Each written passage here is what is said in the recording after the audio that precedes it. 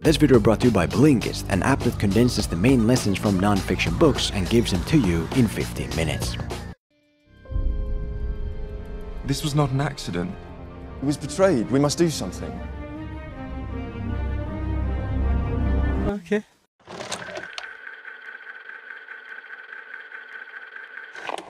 The Kingsman is a prequel continuation of the Kingsman franchise that depicts the main events of World War I. And much like World War I, it didn't exactly go as planned. The movie made a little over 100 million at the box office with a budget of 100 million, which means that it's the first entry in the franchise to most likely have lost a bunch of money. Maybe you can blame that on the circumstances, but in general, moviegoers just didn't seem as stoked about the Kingsman as one would have hoped. And I can understand why, because the movie does often, for example, go a bit too fast for its own good. It covers such an extensive period of events that a lot of it flashes by way too quick to get a full feel for. We agreed to go meet the Austrian Duke in Serbia, and then we're there, and the first thing that happens is an assassination attempt, followed by another assassination attempt right after. We meet the leaders of Europe for the first time, and then there's immediately a full-scale war. We go to the front lines, and the very first thing that happens is that there's a runner carrying evidence that can end the war. That runner was actually a British spy! Overall, the movie feels a lot like a 2-hour collection of those Lego ads where the events play out in a matter of seconds. A war has broken out in Western Europe. Build the war. Pretend like it's been going on for years with millions of casualties. 5 million dead. The thing is though, lately we've covered so many movies in a negative light that it's about time for a change. And since Sony delayed No Way Home's digital release from February to March... They stole it from me! They took it! That was today! Today! That kinda leaves The Kingsman. But in a way, I think that's good. It'll be interesting to take this quote-unquote failure of a movie and try to look past its negatives to instead find some positive lessons to learn. Because it does also do quite a few great things, in terms of the villain characters, as well as the narrative through lines, as well as the way it consistently uses bad things to create good things. Maybe you're looking to use these positives to improve your own work, or maybe you're just a fan of the movie looking for arguments to convince your friends that it's actually great. Either is fine. I mean, I saw one comment on Letterboxd saying The Kingsman is the best in series, so fair enough. Oh, and also, if you're on Letterboxd, please go like my Dead Man's Chest review. We only need a couple hundred more likes to make it #1 in the world. Do it! Do it! Come on! Come on! Do it now! But yeah, let's look deeper into the positive side of The Kingsman and identify a few core things it does really well, in order to hopefully find some success in failure. Follow me.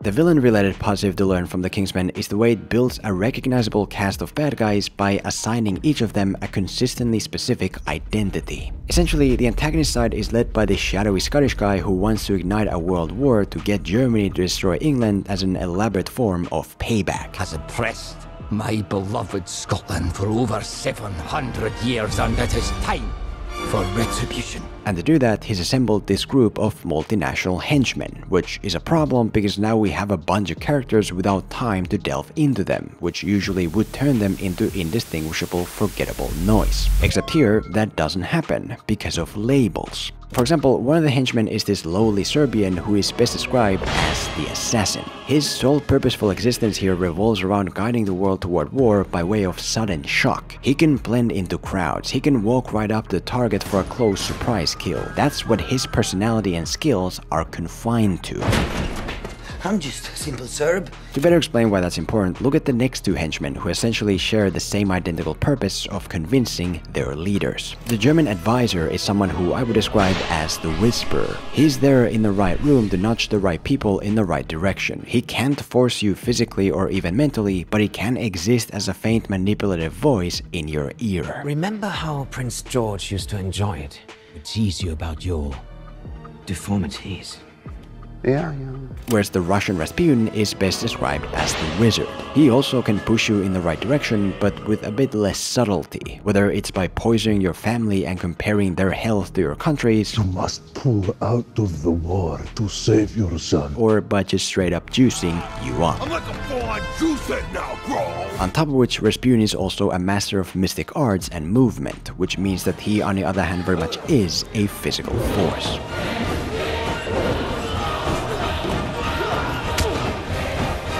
As one more example before getting into what I'm getting at with all this, look at the Dutch henchman, who I would label the seductress. When she wants the world to go a certain way, she gets together with the right people and then uses that as leverage. She filmed herself seducing the president and is now blackmailing us. That's where her personality and traits and skills in the context of this movie lie. Whereas when it comes to being a fighter, for example, not so much.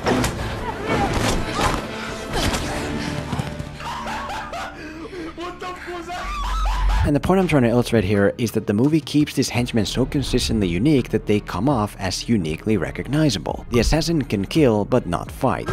The wizard can influence but isn't very subtle. He has the Tsar under his spell. The whisperer can manipulate but not blackmail. It has sunk another American passenger ship. There are no rules in war. The seductress can seduce, and that's what her character is exclusively built around. All the henchmen are so clearly faithful to their respective core labels that they can be easily distinguished as their own people. I know that might seem obvious when done right, but if you've seen other movies, you've seen it done wrong. The henchman in No Time to Die is a young poser, but his skills and personality don't specialize in that area enough. He ultimately becomes just a generic guy with fists and a gun. Almost all the female characters in 355 can do the same things regardless of who they are, to the point where you can't even tell them apart. Even the main villain here is sold as this big imposter, Morton. But then that ultimately doesn't carry value because it's not necessary for him to be an imposter, because he can coerce others and shoot guns and physically fight like any basic bad guy. But at least everything about him and his actions are still tied to him having no honor, which does give him some specificity. This gentleman's shite! Obviously, characters shouldn't be just their label. If you have time, you should always delve deeper into the person underneath it. But in general, it is very useful to first identify your villains and heroes with a couple words and then start building their personality and skills and methods and goals exclusively around those words. Because exclusive specific uniqueness is what the audience can recognize and remember your character for.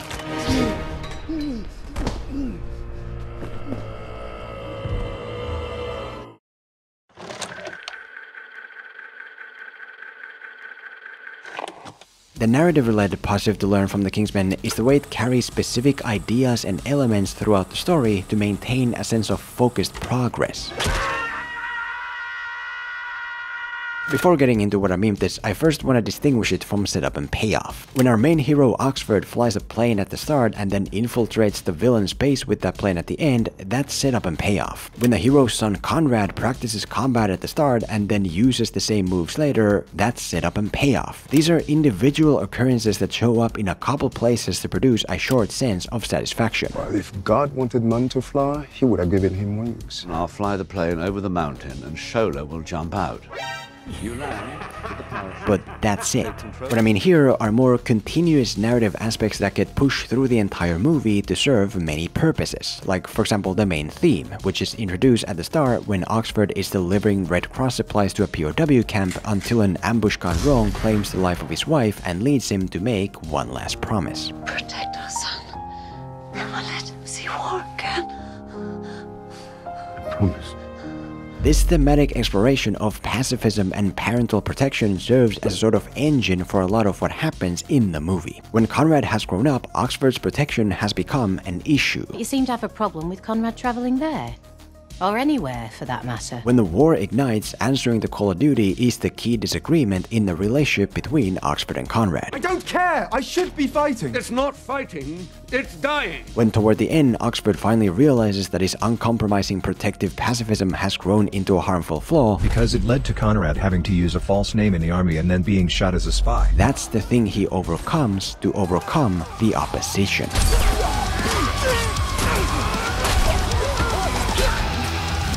Good to have you back, sir.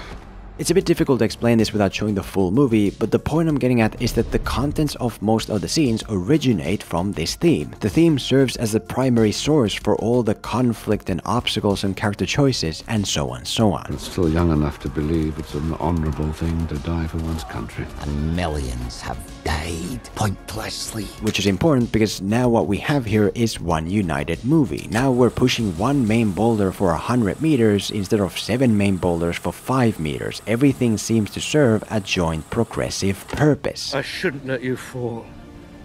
Only now I have become the man that my son would have been. Even in smaller moments, characters don't waste time by chatting whatever but instead... So you're serious about being a soldier? Oh, yeah. Which regiment? Grenadiers. The thing you need to make sure though is that the boulder actually progresses. You can't go around in frustrating circles. Whenever you explore the same thing, it always has to lead to some form of a next step. Like when Conrad keeps bothering Oxford about joining up, and then through that we learn the origin of his pacifism, that he grew tired of killing after doing it too much. As long as the boulder keeps moving, you have one movie with a constant sense of progress. To explain it further with a smaller example, take the narrative element of Oxford's secret agency using service people to keep track of what's going on. Domestic servants everywhere who are seen but not heard. Unless they're part of the Oxford family, of course. This exists mostly to deliver vital plot exposition, but it doesn't feel like it because it's made into something more. The information isn't stuffed in our face by simply suddenly saying that, oh yeah, we have a spy there and here's what they heard. But rather, we spend time on the service people element throughout the movie and are then rewarded with the information it produces. We put in time and effort to push this one thing, and we get something back as a result. How do you know that? Us nannies love a good gossip. Nanny's legendary big-word tubs, laced with poison. Do you think we can extend our network to the White House? My character finds it much easier to be involved, unnoticed, just like domestic servants everywhere. And do we have someone in the embassy? Of course.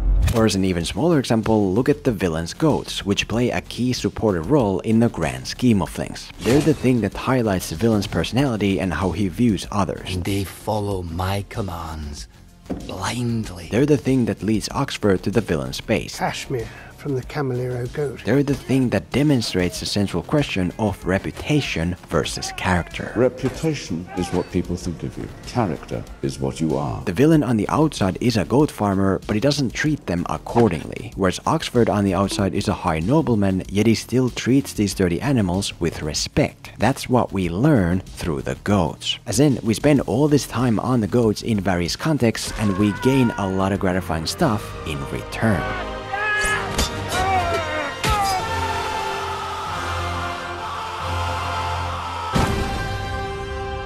Point is, identify a few key narrative elements or ideas and then push them through the whole story to do different bigger things, like this movie does with the King Arthur codenames, which it had to originate. That's the thing that allows young Conrad to understand the world. King Arthur and his knights had a round table because it meant that all men were equal. It's important that people born into privilege lead by example. That's the thing that adult Conrad uses as a wink to his family. According to Conrad, I'm Lancelot, and I'm requesting an audience with King Arthur. That's the thing that Oxford names his agents after in order to honor his fallen son. The movie constantly evolves this one small thing as a sort of narrative through line to be the source of many meaningful things, instead of pulling it into existence out of nowhere in the very moment where it's needed.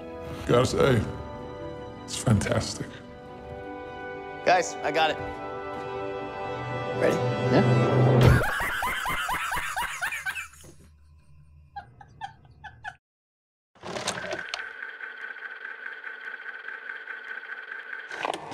The third positive lesson to take from the Kingsman is the way it consistently uses negative things to build very effective positive results. This plan hasn't exactly gone by the numbers. A great showcase of this is how all the most meaningful character choices and changes here come from bad things. Oxford's flaw of overprotection is born from the promise he makes to his dying wife, and it's important because he promised his dying wife. Oxford's choice to include Conrad in his business and do something about Rasputin is born from the killing of the general, and it's important because after the general there's no one else left to do it. Oxford's final decision to go fight to end the war with nothing held back is born from Conrad's death, and it's important because we're not just doing it, we're doing it for Conrad. America, we don't have to join the war. Conrad succeeded where we all failed. If these choices and changes came from nothing bad, if Oxford was keeping Conrad locked up and trying to save the world just because he's a good guy who loves life or whatever, nobody would care. But thanks to the negative origins, we do care. Because as in real life, people's journeys are always at their most emotionally powerful when they're fueled by mistakes and tragedies. My father warned me. I didn't listen. I didn't even get to say goodbye. I suggest we solve both our problems.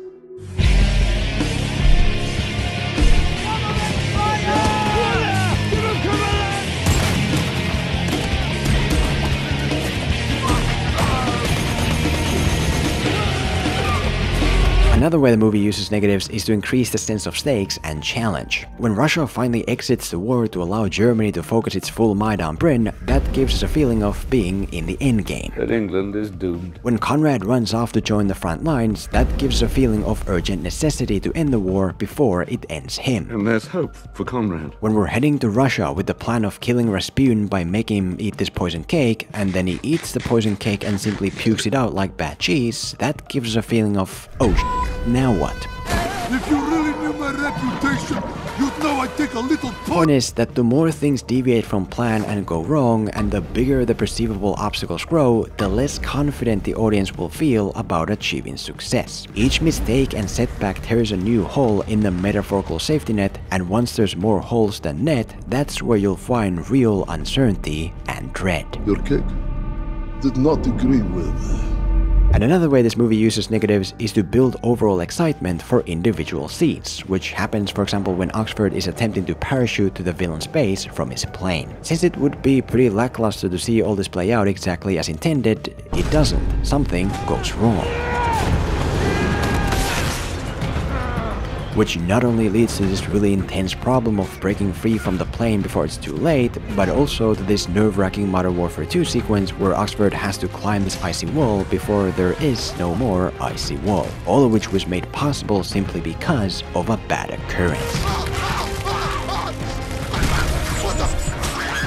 One thing you have to make sure though is that the negative occurrence is organic. When the rope here suddenly slips for no pre-established reason whatsoever, it kind of feels like it happens just because the writer made it so, which does take away from this otherwise awesome sequence. So as long as you can keep it organic, go for it. Because as per the human nature, the only thing more exhilarating than a man running across a battlefield to make up with his father is if he also has to carry another man on his back and worry about 1,000 Germans trying to tear him down.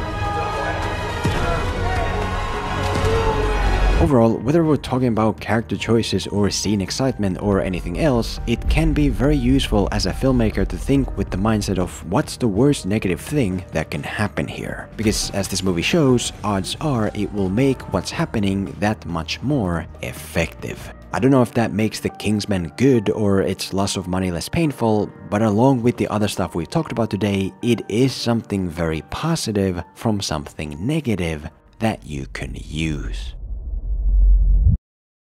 As one last thing though, I know a lot of you watch these videos like today to try and learn a couple things from movies in a short amount of time. But what if I told you that you can do the same thing with non-fiction? What if I told you that you can take this 200-page book about using digital marketing to find success on the internet and learn its main lessons in just 15 minutes?